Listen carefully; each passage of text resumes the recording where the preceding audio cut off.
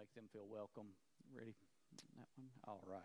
Well, what we are looking at is Philippians chapter 2, actually part 2. And when I think of this, I think of the 1977 song by the Little River Band, Hang On, Help is on the Way.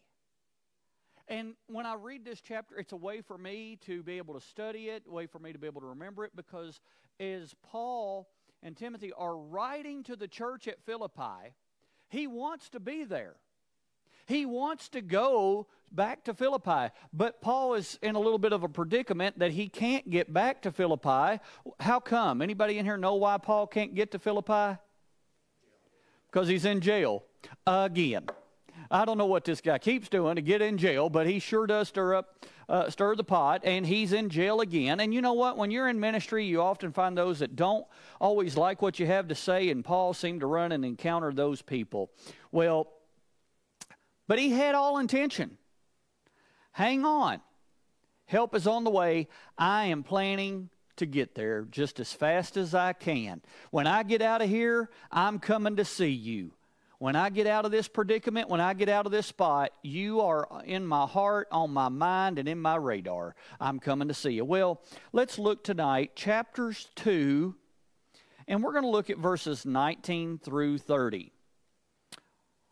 And primarily, who we're going to look at is some key characters that we're going to focus in on tonight. Jesus Christ, of course, he is our key and our focus, but Paul, Timothy, and Epaphroditus. These are three names that really will come to mind other than Jesus Christ: Paul, Timothy, and Epaphroditus. And let's just backtrack here and look at verses 19 through 22. Paul writes about Timothy and his soon anticipated visit. He's looking forward to being there. He can't wait to get there. Let's look at verse 19. But I trust in... I'm going to back up just a moment just to give us a little history. Let's back up to 17 through 19. Yea, and if I be offered upon the sacrifice and service for your faith, I joy, and I rejoice with you all. For the same cause also do you joy and rejoice with me. Be joyful. And we've seen that back still, the theme of chapter 2. There's joy in serving. There is joy in serving, and that's what Paul's talking about. He is rejoicing in service. I was going to give a formal thank you here at the end once I brought the message, but I'm going to jump ahead. Last night we had our Lake Cumberland Baptist Associational meeting here. And I'd like to tell each and every one who participated, prayed, or helped in some fashion or form, thank you. Because I saw you all being the church that I know you are, loving and working together and helping serve those that are on the front line serving this community and our county and those pastors and those folks. And you guys served them last night. And you did it with laughter. I didn't see nobody begrudging or upset or aggravated to make sandwiches or, put together desserts and hand out drinks and decorate tables. There's joy in serving. Can I hear an amen to that? It's joy. It's not work when you're doing it for the Lord. And if that's the mindset, Paul says, I counted a joy in the service, and we should all count it a joy in the service. Now, what he does say here is this: but I trust in the Lord Jesus to send Timothy shortly unto you, that I also may be of good comfort when I know your state. Now, what does it say? I love this, because what Paul says at the very beginning of verse 19, but I trust in the Lord Jesus. Man, I had to underline that in my Bible. I hope you all trust in the Lord Jesus. But I trust in the Lord Jesus. I don't know what's going to happen. I'm in jail, Paul's saying. I'm in prison here. I may get out. I may not get out. I may not make it. Either way, I'm a winner. You know, if I get to come see you, great. If not, I'll see you in heaven. I look forward, because I trust my whole life and everything about me. I just trusted in the Lord's hands. I trust in the Lord. And he's not only feeling that on the inside, he's letting it known on the outside. I trust in the Lord. What good words we have here. And this showed Paul's heart. his true, complete reliance upon the Lord. And he wanted to see Timothy among the Philippians, but he recognized that it would happen God's way and in God's timing. Now, some have indicated that Timothy was actually in jail with Paul.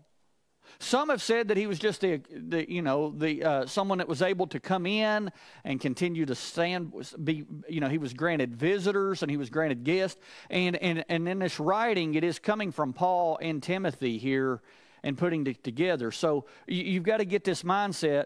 Paul and Timothy are just peas in a pod. They're buddies here. And he's right there with him. And he says, I desire to send Timothy unto you.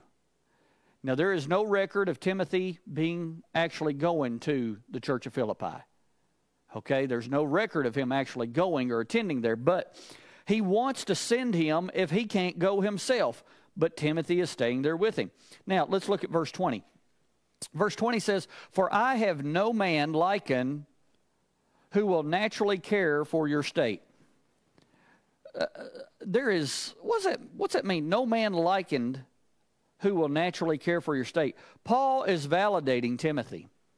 He's saying, therefore, when Paul wanted to send Timothy, he wanted to send his best. There is nobody that I could send to you any better than Timothy. If I was to give a letter of reference, a letter of recommendation, it would be my friend Timothy, my brother, my co-laborer here. He is right here with me. And if I could send somebody, if I couldn't come myself, I'd like to send Timothy there to you. My desire is to send him, in fact, shortly. We've got some things we've got to get taken care of, but as soon as we can, either I'm coming or Timothy's coming. That's the mindset of Paul. You know, he's looking for the Lord, even so come, Lord. He's looking for the Lord right then, right there. I mean, he's living in the now, and whatever the Lord has, it don't always come in a way that we think that it should come. So he's having to wait upon the Lord. The Lord's not worked it out for Timothy to be able to go or Paul to go yet. So he's writing this letter. Let's look at verse 21. For all seek their own, not the things which are Jesus Christ. Paul recognizes just how rare this kind of heart was when he stated, seek their own and not the things which are Jesus Christ.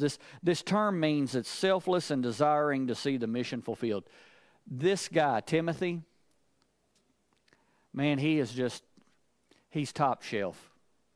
He desires to do the Lord's will. He's not desiring his own things, but he wants to see the mission completed. It's amazing what the church can do when nobody is seeking the glory for themselves. As I shared with you a couple weeks ago, real servitude, being a real servant, actually I shared it Sunday morning.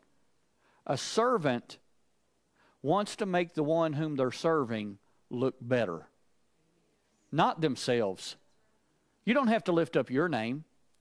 How many, all the coaches and everything else that help that player get to where they are, that's the joy that all those folks have, those trainers and those people in the backdrop.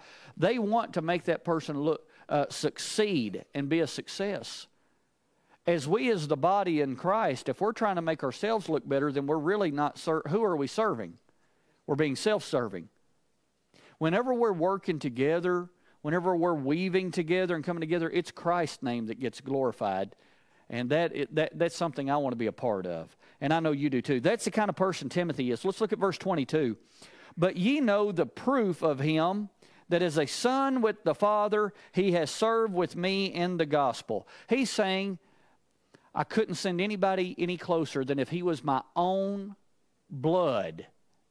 He is my son in the faith. He is the one that I have mentored. He is the one that I've trained. He's the one that I have brought up. He is the one that I've got to tell about. He's the one I got to talk about. I saw something earlier. No man will ever be proud of you as a dad is. No man will ever be as happy for you to see you excel as the dad is to see his son excel further than he is. You want to see them excel. You want to see them go on and do great things. That's Paul's ambition for Timothy. Well, let's look at verses 23 through 24. But Paul, as Paul is going to repeat his desire to come to the Philippians in person, not only to send Timothy to them, but he says here in verse 23, he says, him therefore I hope to send presently. I'd like to send Timothy right now, so soon as I shall see how it will go with me. But I trust in the Lord. There it is again. Isn't that something? I trust in the Lord, that I also myself shall come shortly. He's planning to send Timothy, and he's planning to come right along behind him or with him if he can. Perhaps Paul was being careful to avoid the accusations. Paul wants to send Timothy as a temporary representative because he really wants to be there himself. And he clearly told the Philippians that he also wants to, he wants to be there, not just sending Timothy. If I could, I'd be there in the present. Let's go to the second page. I've only got 2 pages, those of you that are watching. It's going pretty quick tonight. So verses 25 through 26, Paul writes about Epaphroditus and his coming to the Philippians. So let me bring you up to speed. I just had a song played, Hang On, Help is on the Way. Paul's saying, wait a minute. Hang on, help is on the way. I'm in a position I can't come to you right now. I'm a little tied up, basically. And he's saying, but I desire to send Timothy with you just as soon as I can. And if Timothy's coming, hopefully I'm going to be coming right along with him. If not, I'll send him out shortly. You ever heard of a Baptist minute? I'll be there in a minute. It takes a little bit longer than a minute, don't it? I think Paul had a desire that I'm going to get there shortly. I'll be there in just a little bit. Well, what's a little bit? How long's that? And I know Fred knows by being on a mission trip, it's hurry up and wait. Let's everybody get ready, let's go, and then you sit there and you're waiting, and it's never on your time schedule. It's never on when you're there. You're at their mercy. You're at the driver's mercy. You're just waiting. Well, he had a desire. I hope to be there shortly. Paul's not gotten released yet. Timothy, he's not sending. Timothy staying by his side. He's helping doing the writing. He's ministering unto Paul. So here's plan C. You got plan A, plan B, and plan C. I've got to get word back to the Philippians is what Paul's thinking. Who can we send? It is Epaphroditus. Verse 25 says, yet I supposed it necessary to send to you Epaphroditus, my brother and companion in labor and fellow soldier, but your messenger and he that ministered to my wants. Let me read on verse 26. For he longed after you all, and was full heaviness, because that ye had heard that he had been sick. All right, what's this talking about? We got to get a little backdrop. There's some parts here that are missing that we just didn't really catch right here as we've read this. But Philippians knew what was talking about, and Paul knew what he was talking about. So let's do some research. Verse 25 says, I considered it necessary to send to you Epaphroditus, my brother. Now, if you are a born-again Christian, you are my brother or my sister. We're family. And he says, I identify with this man, Epaphroditus. He is my brother. Now, remember, he is referring to Timothy as like a son that he has been mentoring and training, but this man's like a brother. This undoubtedly meant that Epaphroditus took this letter to the Philippians. That's how the letter is going to get going. Keep in mind, Paul's not going to be able to deliver it to them. Timothy's not going to be able to take it. It's plan C. Epaphroditus is going to be able to send this letter. So he came from Philippi to see Paul, and now Paul is sending him back to Philippi. He says, my brother and fellow worker and fellow soldier. Paul is going to give him this important title. He's also validating him. And he was a man that Paul valued and honored working in the ministry. Guys, you honored those folks working in the ministry last night. And it's encouraging when we lift up one another, when we compliment one another. And Paul is definitely complimenting this man, Epaphroditus, and the work that he's doing. Epaphroditus wasn't looking for the pat on the back, but it's always good to get one and give one. He was a man that Paul valued and partnered. Notice what he said. He says three things. He called him a brother. I've often get asked, what would you like to be called? Whenever I came here or in the ministry and so forth, do you want to be called Jason? I've been called a lot worse. Do you want to be called a reverend? Want to be called doctor? I'm trying. Do you want to be called, what would you prefer to be called in genuineness, no matter what I get behind it? Brother. Because if I'm your brother, then that means that you are either my brother or my sister in Christ, and that we share the same Father. That's what I would much rather be called, is to be called a brother in Christ. And that is my hope and my goal. And when you call someone brother or sister, that is an admirable thing to call them. A companion in the labor. We are serving the Lord, and we're doing it as fellow soldiers for the Lord. We are on the same battlefield. Now, we are serving our Lord. In some places, we do that in different counties, countries, and regions, but we are on the same battlefield, and the battlefield for our Lord is fellow soldiers speaking and going and doing the work. Your messenger and the one who ministered to my needs. Now, what needs did Paul have met? We had to go on forward, as we will read later when we get to Philippians 4:18. Now, we're only in chapter 2, but we're going to find out about this Epaphroditus, and what he did is he brought a gift of financial support and help from the church of Philippi when they find out that Paul is in prison at Rome. I mean, this man came to do a ministry and to serve on behalf of his community in town. Something's going to happen to Epaphroditus while he is there, though. He ministered, and that means to minister that he had the idea of like a priestly service, that he came not only to bring a sacrifice or to bring a gift unto Paul, but he ministered unto him. He loved on him. He cared for him. And do you know what joy that must have been to see an old friend come all the way from Philippi to come and to just express and to share a love and a heartfelt concern for this dear brother and bringing this gift? It would be much like this church right here, helping out a missionary out on the field. They're struggling. They don't know how they're going to get by. Seems like the doors are going to close. They don't know where their next meal may be coming from. They're trying to help people that are in depressional state and difficulty, and they're wondering where's their help going to come from, and they don't know what's going to happen. And yet, all of a sudden, a church shows up, and a representative from that church shows up with a gift to say, hang on, help is on the way. I'll be here just as fast as I can. I'll do my best. And you bring this gift to them. Do you know the encouragement that must have brought into Paul? I don't know. He may have been in a low state. Now, I know count all things joy, but there's sometimes in human life everything's not always enjoyable, even though we should always have our joy. But in this, he was, he said, look, you ministered unto me, and I'm so thankful that you ministered unto me. As we went to Clear Creek, I talked to you about how many times I would go to that little mailbox and not knowing how I was going to get something taken care of, and somebody had given a donation or a gift, or I go in and they're in the Fox's Den on that table.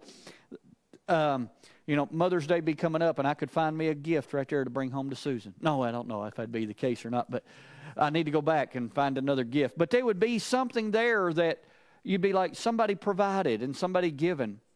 A church would come and drop off a donation. What a blessing that was. That was what Epaphroditus did for Paul when he found out you're in prison. And you remember, they knew that Paul was not afraid to go to jail for the Lord because of the Philippian jailer that put him in jail, that they beat him, and that they hurt him, and yet he's in there singing songs. So he knows he's no stranger to the jail, and they take a gift to him. Well, but here's what else. He said, because you had heard that he had been sick. Now, I'm sure, and I know I keep using Fred as a reference, but many of you all have been on mission trips. Stanley, you've been on mission trips. I know Martha and Brian's been on mission trips. Who else here has been on mission trips out of the country? John and Jeanette have. You're correct. You've been to Brazil on different occasions. Anyone else? You know, when you take in a team, they give you you take some pills, you take some things, and some places they say don't drink the water and so forth. But there's some times when you go on a trip, inevitably somebody gets sick. Somebody is quarantined in their room because they're just sick, okay? And you can fill that in with the gaps, okay? Something happened to Epaphroditus. I guess that he went to Rome and drank the water. I don't know what made him sick. But he got so sick that he was sick near unto death. It don't seem fair, does it? He's doing a work for the Lord. He hears of Paul. The Apostle Paul here that's out there in jail. He's going to minister and to take a gift to Paul. How many of us would say, nothing's going to happen to me. I'm going to be just fine. I'm not going to get sick. Everything's going to be okay. Listen, that's good to think like that, but nothing. Show me where it says in the Bible you're never going to have an encounter, no problems, no difficulties, or no sickness just because you were stepping out to go do the Lord's will. Scriptures like this right here, Epaphroditus went to go see Paul and got sick. So sick that it was near unto death. But God had other plans, and He spared him. Thank God for miracles. Amen? I'm thankful for those miracles. That doesn't happen every time. Paul could have just said, or God could have just said, Epaphroditus, you were going and you were doing a work for the Lord, and I called you home. I've heard of people preaching or teaching Sunday school classes and preaching from the pulpit, step down and die. What a way to go. What a way to, hey, you're doing your work. I'd much rather be found being faithful, doing the service, what God's called us to do, than I would be idle and dormant and not been doing what I was called to do. He was in action and got sick. Verse 7, and here's the thing. He was so sick unto death that somehow, I don't know how that letter got back, but somewhere word circulated, Paul's in prison, Timothy's there's with him. Now Epaphroditus has went and he's sick. Word has traveled back to Philippi. Epaphroditus, that guy that you sent, he's sick. Well, did Paul receive the gift and the offering and all that? Well, yeah, but Epaphroditus is not doing well. So he is the next logical individual that Paul would like to send back. Verse 27. For indeed he was sick, nigh unto death, but God had mercy on him. Aren't you thankful for God's mercy? Woo! And not on him only, but me also, lest I should have sorrow upon sorrow. What does that mean? When I read that, I would be brokenhearted. Epaphroditus got sick and died, and all he was trying to do was help me. Thinking of Paul speaking here, okay? I mean, when God spared Epaphroditus unto death, it would have grieved me unto death if he had died just trying to help me. I didn't want him to be harmed. I don't want to hurt nobody. I don't want nobody to hurt me. I'm just wanting to be, that's why I'm in jail. I'm trying to be faithful. I don't want no trouble, and I sure don't want nobody to die as a result of trying to help me. It would have grieved me unto death, is what Paul's saying. But when he healed him, it healed me too. It spared my heart. That spared my soul, because my soulfulness here, because I didn't want anything to happen to him. And I'm sure, no doubt, Paul prayed and petitioned on Epaphroditus' behalf. But this is a praise report. Verses 28 through 30, and we're going to close. Verse 28 says, I sent him therefore the more carefully, that when you see him again, ye may rejoice with all gladness, and hold such in reputation. Because for the work of Christ he was nigh unto death, not regarding his life to supply your lack of service toward me. It says in verse 28, I sent him the more carefully, means that I sent him eagerly. I want you to see what God did. I want you to see the miracle that God worked out. I would love to have been there. I'd like to send Timothy, but I'm going to send you one even better, Epaphroditus. Look what God has done. Look how God's restored. Look how God's healed. And my friends, if God's healed you, if God's fixed you, you are a walking miracle. Number one, through salvation, but I know that He's done things physically for us. We've asked and we've petitioned on others' behalves. We need to be grateful and eager to give that report and give God recognition for it. Verse 30 said, because for the work of Christ, He was nigh unto death. What a strong point it was for the work of Christ that Epaphroditus came so close to death. Even though his work was mostly that of just being a messenger. You say, well, what's so important about Epaphroditus? Why is his name? Why do you keep saying that name? What great work did he do? You know what great work he did? He delivered the gift and he delivered a letter. You say, what's so big about that? It was because he did it for the Lord. You don't have to have your name in light saying that you preach between multitudes and huge and all these vast things. Just be faithful in what God commissioned you to do. And he goes back and he delivers that letter to them, and he did it faithfully and eagerly and was excited to share about what God had done and how he moved and how he did the task. He took the provisions and he came back with a letter. And I think that it's good to take time to recognize someone. And you're saying, well, that's vainglory. We're here to glorify God. I'm going to tell you, when you thank other people, you're glorifying the Lord.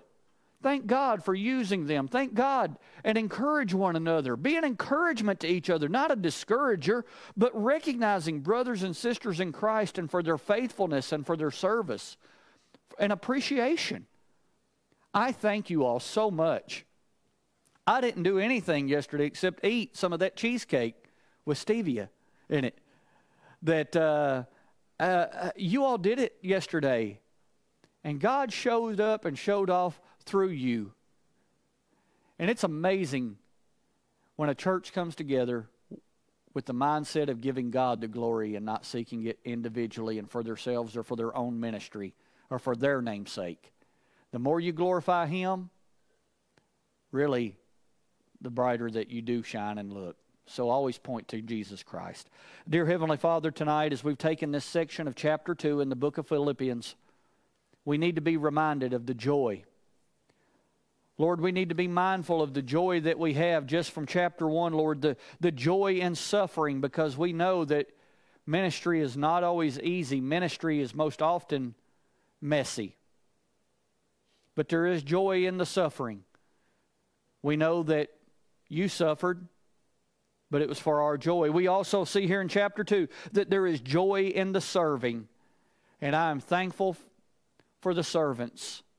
Servants who don't seek their own glory, but seek your glory and to make your name glorified and lifted up. Lord, we'll be seeing, Lord, that there's joy in believing in chapter 3. And we also know that there is joy in giving. And we know we can't outgive God. For that, we say we love you and we thank you in Jesus' name. Amen. Amen. Well, thank our online congregation for tuning in. And we're going to go into our prayer request and things this evening. As I want to be